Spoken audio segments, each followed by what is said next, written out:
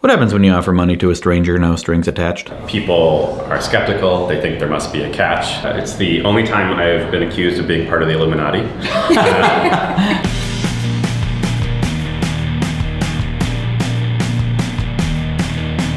What the heck is Universal Basic Income, or UBI, or UBI as no one calls it? Offering periodic payment with no strings attached to everyone.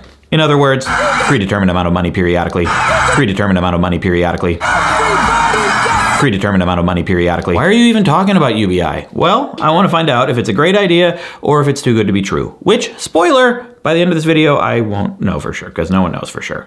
Another reason I want to talk about it is because even though it is not a new idea, it goes back centuries. Wikipedia cites Sir Thomas More's early 16th century book Utopia as the earliest example. I'm just wondering if those sleeves are attached to a whole shirt or is he just wearing floofy red things? The point is, universal basic income, it's real hot right now. You may have heard of Andrew Yang, presidential candidate. It was a signature part of his platform. Mr. Yang, your signature policy is to give $1,000 a month, no questions asked. That's right. But will he go all the way to the White House? Nope, he dropped out. So he's done. Nope. He hasn't ruled out a run for mayor of New York City, and he's advocating for UBI to be tried there. Could be a very big deal because New York does influence a lot of things that we all do. My mom still loves Cosmos. And now he's become a CNN political commentator, which is kind of a big deal depending on how you feel about commentators and CNN. And now, point is, the idea is out there and being talked about, and it's probably not going away anytime soon. Now, as soon as I started talking about UBI, I'm sure there are several concerns running through your head, and some of you may have commented some of them already. Things like, they'll just use the money for drugs. Everyone will stop working. How would you pay for it? It'll destroy the economy. They'll use it to gut welfare programs. And communism. I will attempt to address all of these concerns as we try to answer the question, why do people like universal basic income? But first, I'd like to thank our sponsor, CuriosityStream, a streaming service of all things, aptly named Smart. Maybe they got smart by watching the thousands of documentaries and nonfiction series that they have. Now, I know all you like to lay around and stream your stuff and chill, but if you add up all those services, that's hundreds of dollars. This is only $20 a year, or $3 a month if you're a monthly type person, and who isn't? Look at this, Deep Ocean, narrated by David Attenborough. I love me some Attenborough. I'm thinking of only showing my daughter Attenborough stuff while she grows up so that she eventually talks like David Attenborough. Then I'll just have a little Attenborough running around, narrating snack time. This pretzel is super yummy. I can't do Attenborough. Is that bad parenting? Maybe I should watch From Baby to Kiss to learn how babies grow up. Go to curiositystream.com/WheezyWaiter and use the code WheezyWaiter during sign up to get the first 30 days for free. That's like free money, which is what this video is about. Hey, speaking of, why do people like universal basic income? One, it can ease a transition in a rapidly changing world, they say.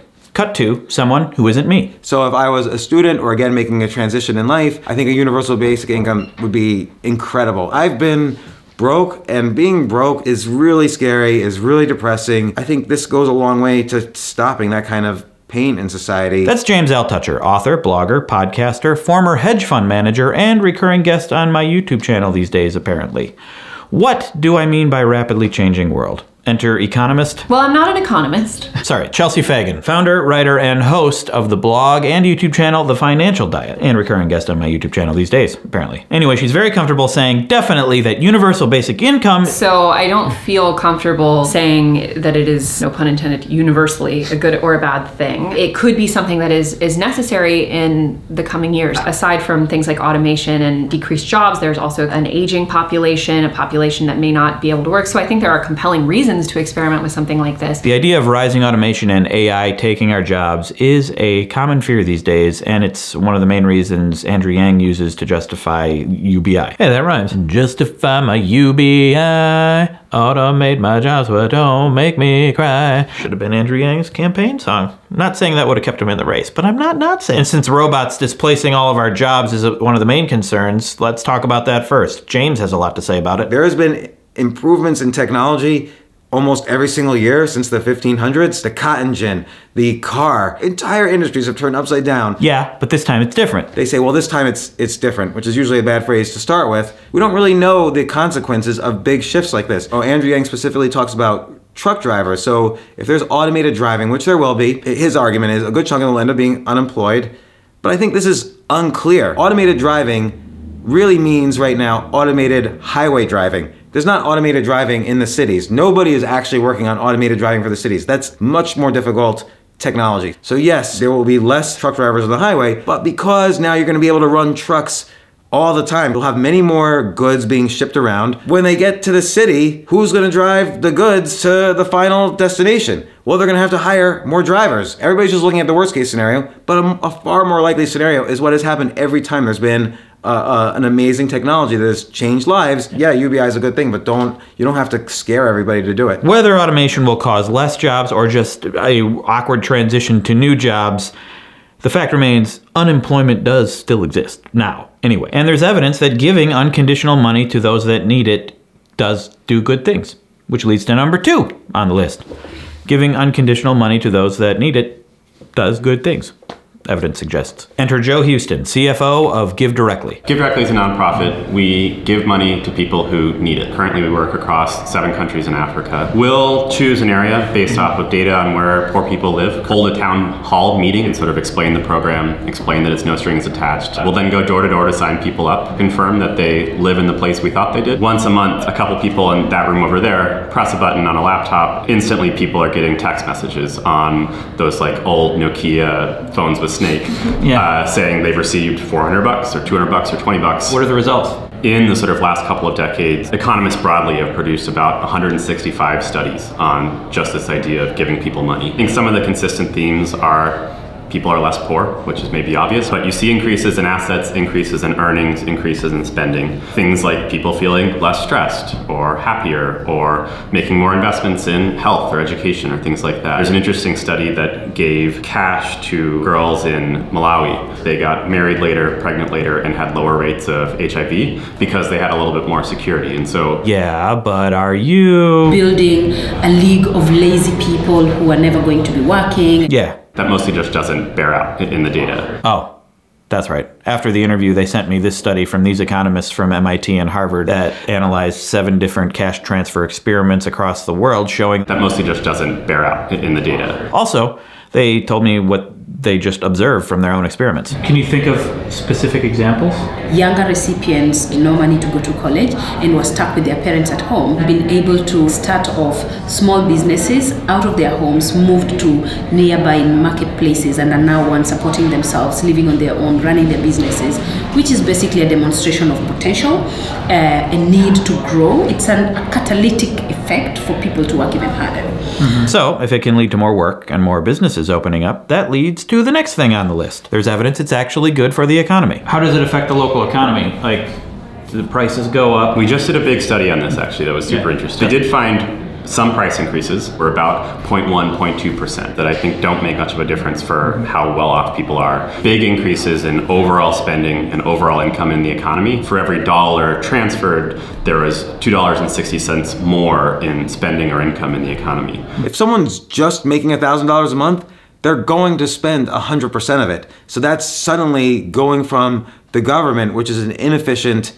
spender of money, whereas humans are very efficient allocators of money. Like, we'll hunt around for cheap prices, we'll buy food and support farmers and medicine, we'll buy homes, you know, or rent apartments. So it's all gonna flow right back into your local economy. This is all well and good. But while I do believe that people given unconditional money will know what to do with it better than anyone else, and it will help their local economy, in the case of GiveDirectly, that's a bunch of money coming from generous donors. In the case of somewhere like the United States and something like everyone getting $1,000 a month, where does that money come from? Which leads to the trillions-dollar question. How do we pay for it? I like the way Andrew Yang is proposing paying for it, which is, you know, have some combination between, it's called a VAT tax because you tax the corporation, not the consumer. Something very, very similar to a sales tax. Not exactly a sales tax, so it's subtly different. I don't know if you want to get into the nuances, but yeah, let's get detailed. VAT tax, value added tax. It's a consumption tax added onto a product at each stage of the supply chain, from production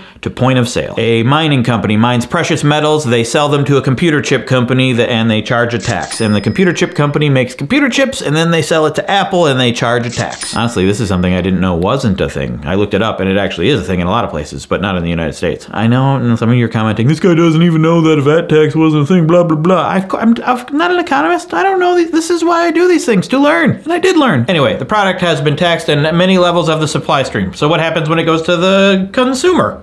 consumer. Why did I say it like that? I don't know. And then the corporation then has an incentive to raise prices, but there's a lot of reason to believe that wouldn't happen. Some percentage will be transferred to the consumer, but not 100%. Companies instead will focus on producing the goods more efficiently. Businesses are competing with each other, and the way you win that competition is often to lower prices. John Grisham could sell a lawyer novel for $10 million, no one's gonna buy it. They'll go to Michael Connolly and they'll say, enough John Grisham. This one's only $19.95, I'm gonna buy this. Same thing. Yeah, you know, a lot of people are also saying, well, this VAT tax will affect people who are just trying to buy groceries.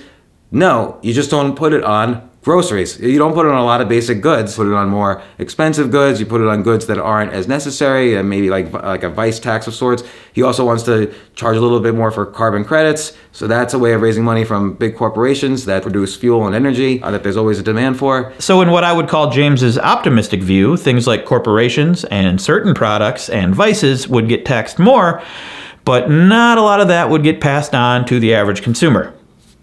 Okay, we don't know that for sure, but okay. And another suggestion for where the money could come from, not controversial at all, which leads to another reason some people like universal basic income. Cut welfare programs. The thinking is that if everyone's getting a basic income, people won't need those benefits. It's not actually that simple though, and it seems like a lot of people would need more benefits than a basic income would provide. I think there's no question that if all you did was take the existing means-tested policies in the US, you know, policies focused on poor people, and then spread them equally across society, I think there is very little question that that would be bad for poor people. Andrew Yang attempted to address this. And the way Andrew Yang's proposing it, you often have a choice. I can do some sort of, you know, welfare or social security benefits, or I can take the UBI. There'll be some decrease in spending of social welfare programs to pay for the UBI, but people will be getting, they'll just choose the one that gives them greater benefit. But riddle me this. Let's say for argument's sake, you are dependent on $3,000 a month in total benefits. And so of course you opt to keep those rather than get the UBI. And of course that's assuming that UBI isn't phasing out those programs entirely. But you have it in an economy where everyone else is $12,000 a year richer. So almost by nature, the purchasing power of that is going to be decreased. The best way forward with regard to welfare versus direct cash is a question we will not be able to answer today. There's a very well-known experiment in Finland which tried to address this very question by giving money directly to unemployed people and replacing it with benefits to see what would happen. But in the end, the experiment was flawed because people still ended up getting benefits anyway. But that hasn't stopped a lot of people from declaring UBI a failure. Remember to read all the details. I wrote a song about that once. A headline's not in an article, a tweet is not in an article. But also check the article sources and be aware of any agenda the author might have. And by the way, the doobly-doo down here is gonna have a lot of links to a lot of different sources for this video, and a lot of things I didn't even end up talking about. And if you're trying to follow up with something that's not down there, let me know. Maybe I just forgot to put it there, or maybe I'm just lying to you. I'm not lying to you. Worst case scenario, I'm just wrong. But of course that could be a lie. Sorry, there's no way of knowing, except for diligently researching yourself. Okay, I think we addressed all of those original concerns I mentioned. Oh, except for communism. Okay. Definition of communism. Advocating class war and leading to a society in which all property is publicly owned and each person works and is paid according to their abilities and needs. That's just not what this is at all. It has nothing to do with private property, and people are getting paid according to their citizenship. It has nothing to do with their ability or needs. Okay, maybe not communism, maybe you're saying socialism. Okay, let's look that up. A political and economic theory of social organization which advocates that the means of production, distribution, and exchange should be owned or regulated by the community as a whole. Yeah, okay, no, UBI has nothing to do with the means of production. I guess you could argue that if everyone's getting a basic income, they will have a little bit more bargaining power with someone who owns the means of production, so maybe they just won't have to have crap hours and crap pay. But that is an optimistic view. There's also the idea that the VAT tax is a tax on the means of production, which you could say is a step in the direction of socialism, but that's an argument you can make about anything you don't like, because every new idea is a step in the direction of somewhere. Anyway, I don't think this is a step very far in the direction of one of those things. So given all the stuff we talked about, what do I think? I think there's promise that UBI could work depending on how it's funded and how it's implemented, but no one really knows what would happen if we suddenly gave everyone $1,000 a month in this country.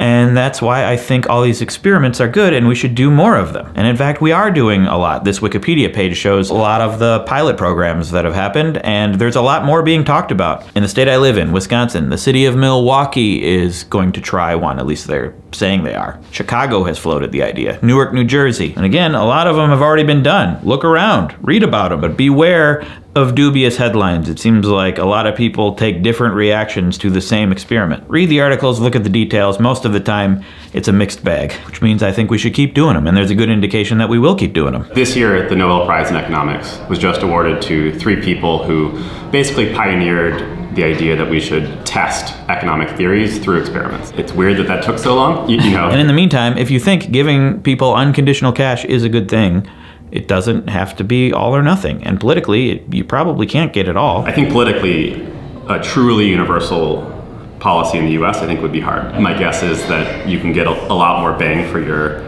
political buck by sort of doing something a little bit more incremental. Smaller things like converting food stamps into cash or housing subsidies into direct cash, or even making sure that welfare gets spent as cash to people instead of on marriage classes and all sorts of weird things that it actually ends up happening when it gets block granted to states. So that's pretty much all I got. Thank you for watching. Thanks to James for talking with me. I'm in an episode of his podcast. I talk all about my YouTube career, linked down there. Thanks to Chelsea for talking with me. I'm going to be on their podcast. And thanks to Joe and Caroline for talking with me at GiveDirectly, and I'm going to link to their stuff down there too because I really like what they're doing. Check them out. I do a week daily video blog talking about the stuff I'm working on over on Patreon for patrons if you want to support my basic income. Previous video is all about China and my meal planning adventure. Playlist of other Why Do People Like videos. Subscribe! Getting so close to 1 million subscribers. Now it's time for me to universal basically outgo. I'm a dork. Also, I already made that joke on Wheezy News. I'm a super dork. Oh yeah.